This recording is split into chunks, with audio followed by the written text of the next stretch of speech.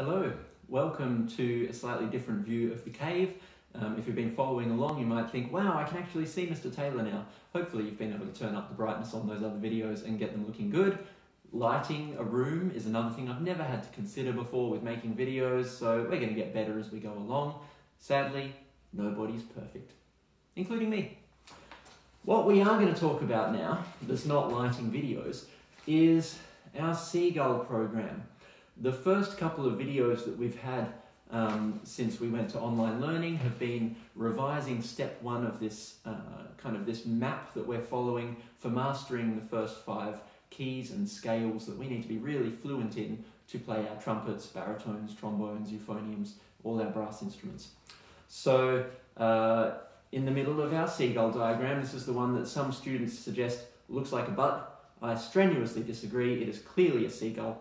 Right in the middle there, we have C major. I'm looking at the trumpet version. I'm going to speak trumpet language for now. Obviously, low brass people, yours starts with B flat major because we start off with the notes of a B flat scale with B flats and E flats. Trumpeters, your life is much easier at this point. We start with C major, which has no flat notes, no sharp notes, and to play a scale in C major, you just start on your low C and work all the way up to high C, and that's a C major scale. I probably made you work through this sheet. Seagull Scales Step 1, which starts with the C major scale, but in smaller sections, 5-note scale, C up to G and back down. It does some other important patterns that you should be fluent in playing. The triad, C, E, G, E, C, that's Do, Mi, and So.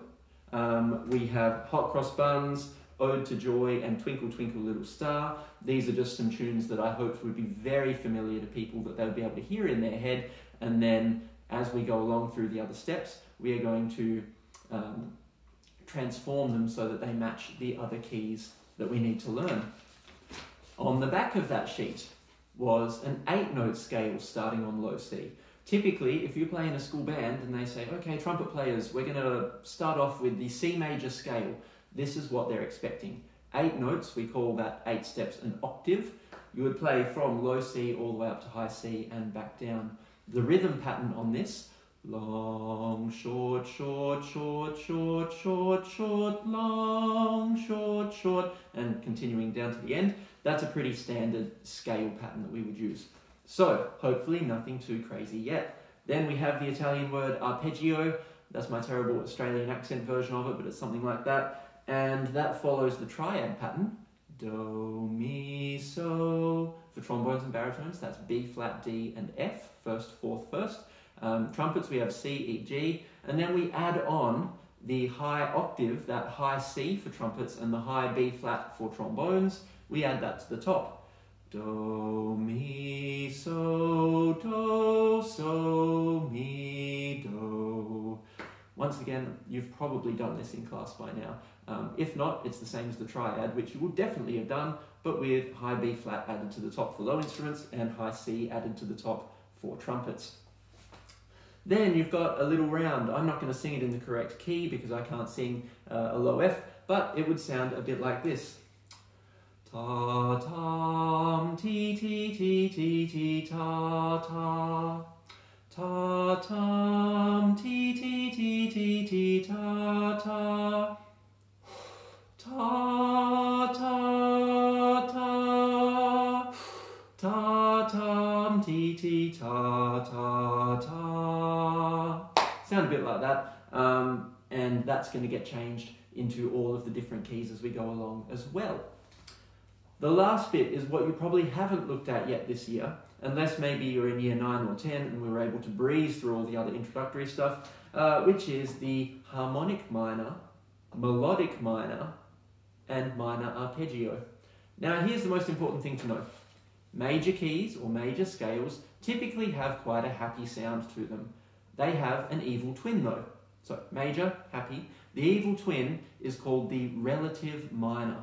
What that means is that to go from happy sounding C major for trumpets to the evil twin, which sounds a bit sinister, a bit sad, you need to keep the same sharps or flats, but start on the 6th note of the major scale. So in our case, for C major, this should be pretty straightforward. No sharps or flats to begin with. Keep that the same. Work out what note number 6 is. C, D, E, F, G, A. You're going to start on an A and play up and down an octave. So same notes as a C major scale, but starting on an A. The most common form of minor scale though, so we've gone from C major, happy sounding, to the relative minor, A minor, note number 6 of the major scale. The most common form of minor scale is called a harmonic minor. And when they add the word harmonic in there, what they want us to do is they want us to add a sharp to the 7th note of that new minor scale, the sad sounding or the evil sounding one. So what this gives us is, instead of trumpet players, and once again I'm not singing this in the correct pitch because I can't sing that low, instead of trumpet players playing A, B, C, D, E, F, G, A, you would change the 7th note of that new minor scale, which is the G, you would change it to G sharp, 2 and 3. A, B, C, D, E, F, G sharp, A, and you get kind of this, I don't know, snake charmery sound. Da, da, da, da, da, da, da, at the top of the scale. So overall, we're still in a minor tonality. There's a big word, tonality. We're in a minor tonality. We've got this kind of sadder feel rather than happier, and we've added in a sharp that makes it sound snake charmery. So you write in any fingerings you need to. You play the scale starting down on low A, and you go, wow, I sound like a snake charmer. Or this is often used in movies. It's a very evocative kind of scale. Then you have the melodic minor, where they add a sharp on the 6th note as well as the 7th note of that basic minor scale. So you've started with major, you've worked out the even twin, the relative minor, which is note number 6 up and down. Then you've sharpened note number 7 because you were doing a harmonic minor and you want to sound snake charmery. And then on the way up, you're now going to sharpen note number 6 as well. So A, B, C, D, E, F becomes F sharp, G becomes G sharp, and then you hit A at the top of the scale. Weird thing, on the way down, you have to get rid of those alterations. Do not sharpen them on the way down, only do it on the way up. Here we go again, me not singing the right pitch. A, B, C, D, E, F sharp, G sharp, A. And then on the way down, A, G, F, E, D, C, B, A. You go back to just the notes of the C scale, get rid of the added sharps. Finally, you have the arpeggio. Just like before, it's note number 1, note number 3, note number 5, and note number 8 of those minor scales. And because you are only messing with sharps on notes number 6 and 7, wouldn't matter whether you played the harmonic minor or the melodic first, the arpeggio would be the same either way. Right, so we are now all caught up. Year 6 onwards, you need to be able to play everything on the front of the step 1 sheet. This is C major for trumpet, it would be B flat major for low instruments, and on the back as well. Okay. Next, we are moving around our seagull diagram. We started in the middle. On the left wing, we have step 2. This is the top of the left wing, and we need to add a flat to our scale. So low brass people, you already had 2 flats. In B flat major, your B notes were flattened and your E notes were flattened. Now, for step 2, any A notes will be flattened as well, and the name of this for you guys would be E flat major. For trumpet people, step 2 will be F major. Mostly the same notes as the C scale, but you need to add 1 flat. And in this case, I don't know how well you can see the sheet music right now, but the 1 flat that gets added at the start of each line is a B flat. It's on the very middle B line. Doesn't matter if you're playing a high B or a low B, any Bs get changed to B flats, first finger. Right, that is the only difference. Now, all those things that we did before, 5-note scale, do, re, mi, fa, sol, fa, mi, re, do. That's still going to sound the same, but we are starting up on the note F for trumpets and E flat for low brass. Da, da, do, re, mi, fa, sol, fa, mi, re, do. It should sound identical to before, but higher in pitch. If you do not use the new first finger for B flat or third position for A flat trombones, you would get da da da da da da da da da. And we'll have a slightly different sound because that fourth note will sound a bit too high. So play through that. Front page, really easy. Hot cross buns, you can do that, no problem. Back page, when you're going up the whole octave, you're now going to need high D for trumpet, first finger, high E for trumpet, and high F, first finger. We know the ingredients for playing high notes. So even if you've never played up to a high F before, build up step by step, add on the high D, then add on the high E, then add on the high F. Do it one by one over a number of days to build up your strength and control. Tense lips, fast air, clear tonguing. If you're getting those three things, you will develop the control over those notes. For trombones, you guys are now going to be going up to high E flat at the top of your E flat major scale. E flat, what should I do? Trombones. Third, first, fourth, third, first, just the same as the 5-note scale. Then back out to third position for high C, first position for high D, and third position for high E flat. Lots of 3s and 1s, you'll be fine. Play the 8-note scale, build it up over a number of days, really control your notes and maintain a beautiful sound. Playing around, exactly the same tune, but now using the notes from our new E flat or F major scale, depending on what instrument you play. Da, da, da, da, da, da, da. And I've added in some slurs to make it a little bit trickier than just changing notes. Good. Harmonic minor, melodic minor, minor arpeggio. Those things will have moved as well. For trumpet players, we know that if we're in the key of F major, F is note number 1. To find the evil twin, the relative minor, you need to work out what note number 6 is. F, G, A, B flat, C, D. So take the notes of your F major scale, play them starting on a D instead, and that gives you the relative minor, D minor.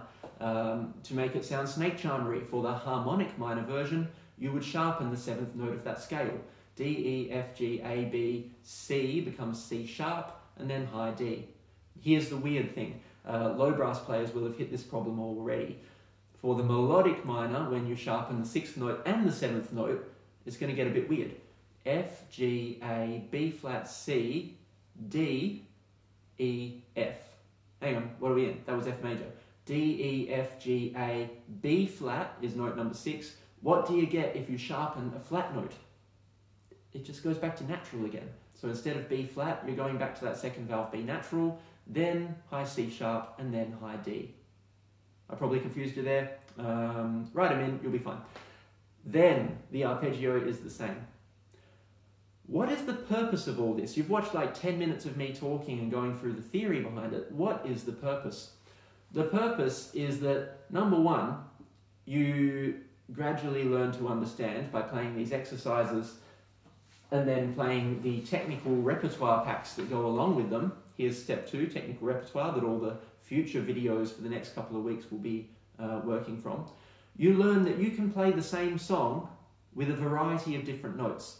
And as long as you know what notes are in your major or minor scale, all of the pieces that I've chosen from you, you're going to be able to make these work. You could even take a song that was originally in your step 1 key, so trumpet players, that would be in the key of C major, and you could even transpose it, which means you move it so that it uses the notes of step 2, which is F major.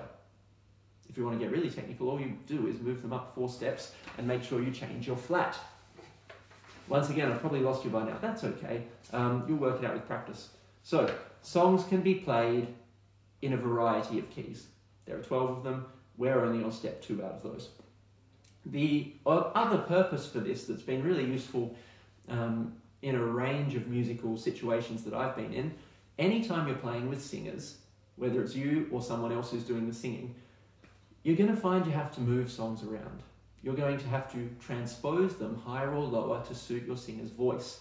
That is why, with some of the jazz tunes, like Fly Me to the Moon, we learned that in the step 1 pack in our key of C major for trumpet, B flat for trombone, but it's not normally in that key. I moved it to be in that key to make it easier for us to learn.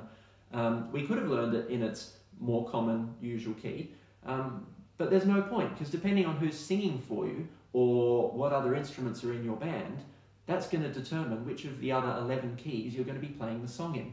So the end goal is to be fluent in all 12 keys, You've learned a song in one key, you want to be able to move it into any other key, and that means knowing scales and being able to play them well. There are probably other good educational reasons for this, but basically you need to be able to play a whole bunch of scales. The purpose isn't that you can play scales, though that is helpful when you're reading and learning new music. The purpose is that you are comfortable in music that is handed to you in any of these keys. That's kind of the end goal here. So, take your Seagull Scales Step 1 sheet, play through it, should be pretty straightforward. Find the Seagull Scales Step 2 sheet available in the resources section of my website. Resources, continuing students, press the button, Seagull Scales and Sheets, press the button, and find the Step 2 Seagull Scales sheet. That will take you through the basics. F major scale, starting with 5 notes and then building it up for trumpets. E flat major scale, starting with 5 notes and building it up for low brass. And then everything in this technical repertoire pack, which looks, that's just the front page, that looks really kind of complex. A lot of it is so much easier because you've mastered the notes already and the patterns. These songs were chosen because they feature the scale and the triad and the arpeggio patterns, so you should be able to make those work using your usual strategies. Break it down into little bits, clap, sing, play, go slow, then build up the speed.